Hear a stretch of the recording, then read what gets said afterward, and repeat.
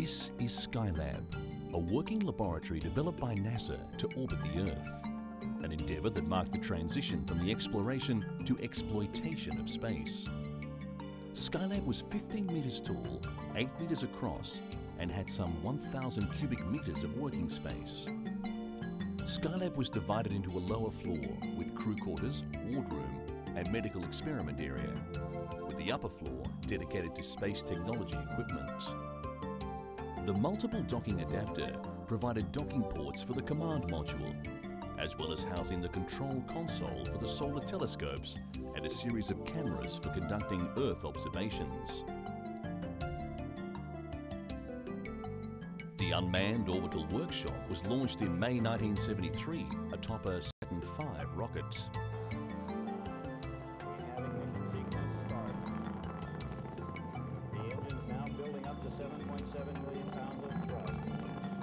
But there were some problems early on.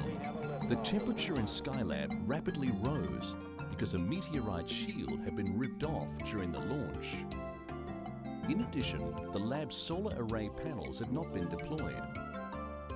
The launch of the first Skylab crew due the next day had to be postponed until solutions could be found. The urgent need was to stop the rapid temperature rise, which was achieved by reorientating the satellite so it was no longer broadside to the sun. The next 10 days were hectic. Teams were immediately formed to find solutions to the problems. A major objective was to design and fabricate a thermal shield that could be deployed on the workshop to make Skylab habitable. Throughout the United States, teams worked round the clock in an all-out effort to perfect such a design. Meanwhile, at the Marshall Space Center in Alabama, crews were evaluating the installation of a parasol device in the Skylab underwater simulator. In conditions that approximated zero gravity, they also trained underwater in methods of freeing the jammed solar panels. But the actual work would have to wait on an eyewitness assessment by the astronauts in space. Time was becoming critical if Skylab was to be saved. Relief would come only from the thermal shield parasol, which would be deployed by the astronauts when they reached Skylab.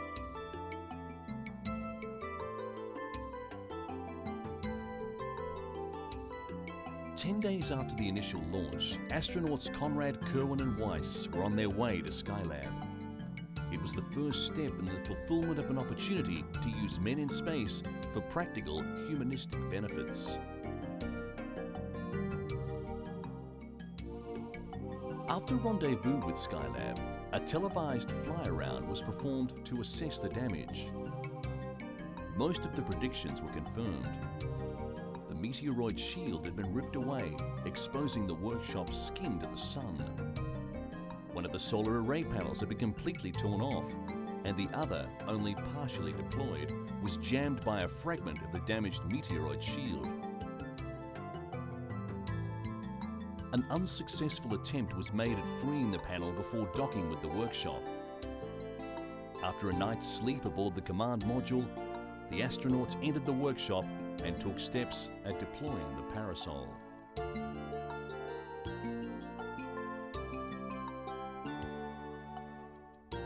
In mission control, optimism that the mission could be saved wasn't long coming, as Skylab's temperatures began dropping rapidly.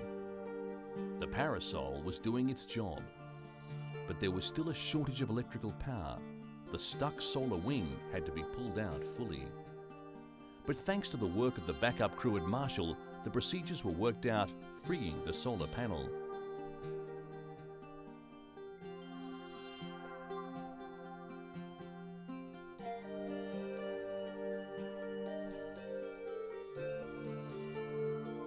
Astronauts Conrad and Kerwin went on their first spacewalk to repair the damage. This took 3.5 hours and was difficult work, but they prevailed and were able to sever the obstruction and pull out the panel.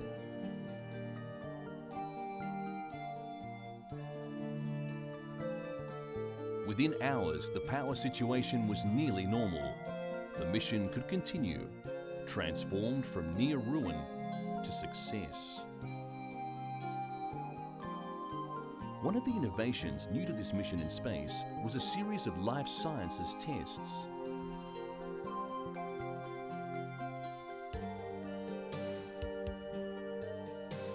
One of the tests was the lower body negative pressure test. It provided valuable information on the cardiovascular system. This was a measure of motor sensory performance, an experiment designed by a high school student. Using a punchboard apparatus, the crew's hand-eye coordination was measured on a daily basis. Balance, orientation and perception, so important to man's ability to function efficiently in space, was another of the life sciences tests. The astronauts were instructed to exercise frequently, and one of the methods was the ergometer, or bike, to help them keep in shape. This also served as a test for changes in metabolic activity while working or living in a zero-G environment.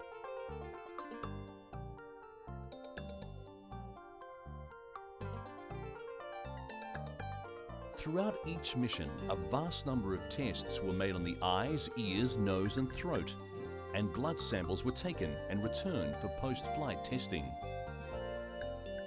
Skylab also gave astronauts the opportunity to test materials under zero gravity and vacuum conditions. The formation of crystals was the most valuable of all the manufacturing experiments. It resulted in crystals 10 times larger than those grown on Earth, with a much better uniformity of composition, so important in the field of electronics. The aim was to develop electrical systems that would perform more functions, be faster, smaller, less expensive, and require less power.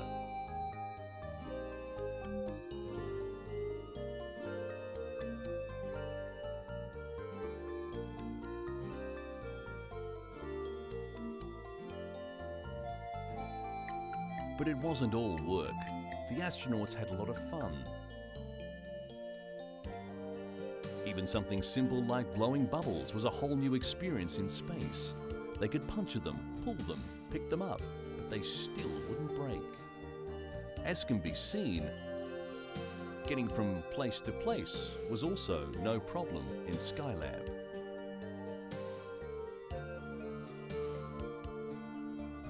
Weightlessness itself can be lots of fun, as Pete Conrad demonstrated.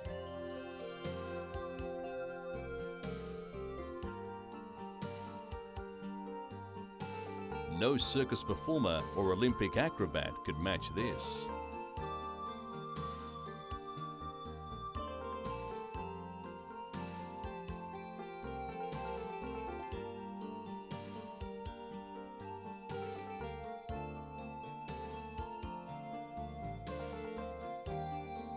Although Alan Shepard was the first to play golf on the moon, this was the first spaceball game ever played.